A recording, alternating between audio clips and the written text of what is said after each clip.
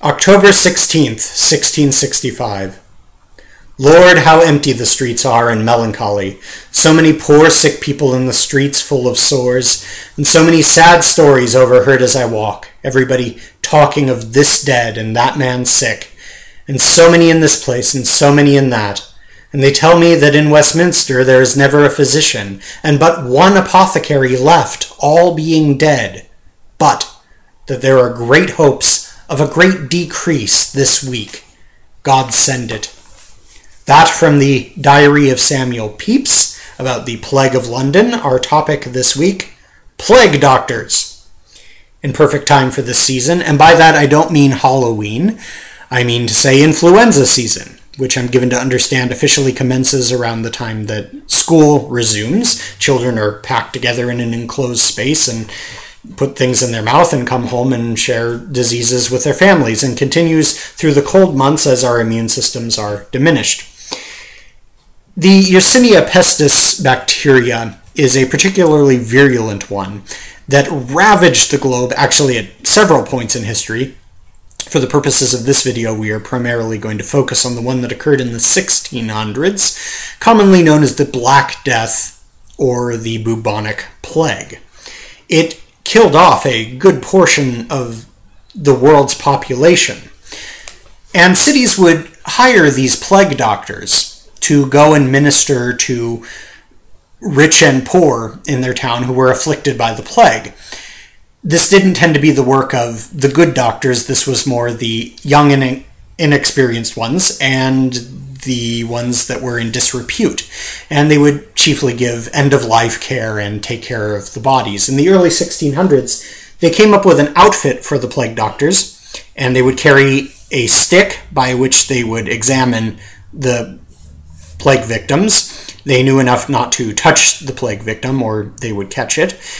And they would wear these black robes that were waxed, and they had these masks that had goggles with sort of a ventilated eye hole and a beak, which would be filled with hay and herbs, in hopes to keep the miasma of the disease away from the plague doctor, which of course isn't how it works, but they had this miasmatic understanding of disease at the time, which, when you think about it, is not all that different from our current understanding of disease, but lacks one key element, that of cross-contamination.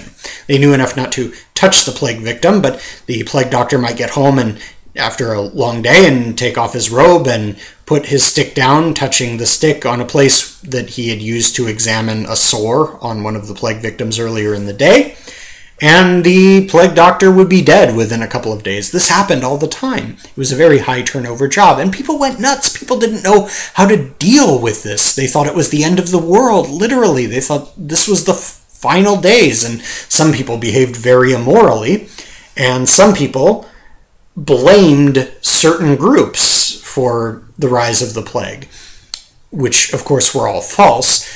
Some people blamed the Jews in Germany and a few other places, and other groups in other parts of Europe that tended to always be the groups that were unpopular already in that place. I think about the way that people dealt with the plague, the sort of psychic damage that went on, and how it all went down. And I feel as if we have an illusion of safety today, this sort of unreasonable expectation that with our enlightened age of medicine and our understanding of disease that this sort of thing can't happen again, which of course is nonsense. In 1917, there was a flu pandemic that spread around the world and killed over 20 million people. You would hear these stories of people who were in perfectly good health getting on a train and being dead before they arrived at their destination. I don't know if you know this, but in 1900 there was an outbreak of the bubonic plague in San Francisco because of ships with rats with fleas on them, much like the earlier Black Death. In my own lifetime, there's been the plague of HIV, which in first world countries is not exactly what it was 25 years ago, because if you're fortunate enough to be able to afford medical care, we have drugs now that make that disease not so much of a death sentence as it was. you can take drugs that will allow you to live a long and reasonably healthy life. But this is not true for most of the rest of the world. It kills millions upon millions of people still. And you may remember a couple of years ago, a fear of a pandemic of a certain strain of influenza, the H1N1, also known as the swine flu. And this occurred because every year the CDC is very good about tracking strains of influenza, and they create a yearly influenza vaccine, which is the 3 strains of influenza that they determine are going to be the dominant ones that season. And they put a killed version in the vaccine and inoculate people with that. That particular year, they had created the vaccine and distributed it, and this other strain, this H1N1, suddenly rose to dominance totally unexpectedly. You'll notice that this doesn't happen very often, but it did happen, and it could happen again. I look at the lessons of the plague, and I feel as if we would all do well to keep death right here, right in front of us, because essentially it is. You don't know when it's going to happen, and you don't know what's coming. So often it is not when you expect it to be. You may get on a train and not be alive when you get off of it. I read a story earlier today that Charles Bukowski told in a letter to one of his patrons.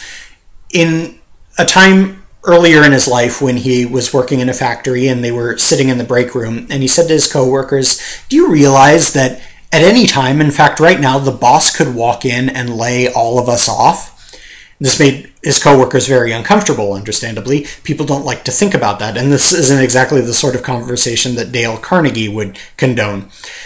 But there's a truth to it, and there is also a truth to it in our everyday lives. The boss could lay us off at any time. That's about all I have to say about plague doctors. I was going to make a plague doctor mask for this video to show all of you, but time precluded me finishing it in time for this video. So I think that next week, in time, apropos for Halloween, I am going to make a how-to video on how to make a plague doctor mask. So be sure to join me next week for that. I'm sure it will be fun. And in the meantime, get your flu shot if you haven't.